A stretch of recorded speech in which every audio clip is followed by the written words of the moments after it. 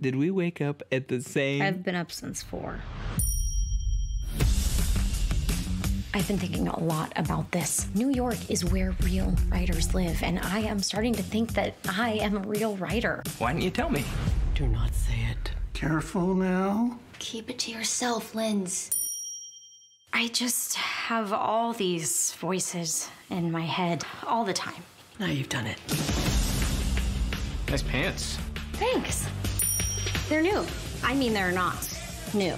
I wear them a lot. Sounds like they have a very rich history. I know exactly what you're gonna say. I wasn't gonna say anything. Just enjoying the view. You don't need her. Mama's here. Okay, that's creepy. It's great to really get someone to know them front, back, and inside out. That's when you can really trust someone to understand what you are all about.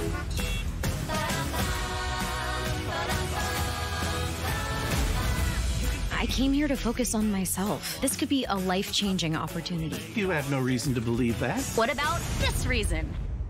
It's funny, the devil's actually a very misunderstood card.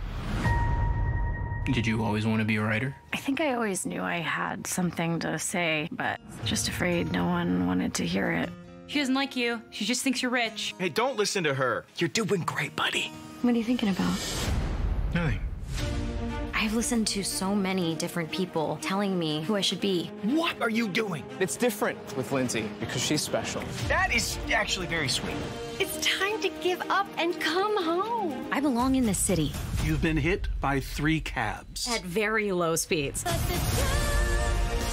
those voices floating in her head, saying no in a million different ways. They don't see what I do. She doesn't appreciate you. She doesn't deserve you. This isn't your life. This is my life. I am sick and tired of everyone telling me what I'm supposed to do.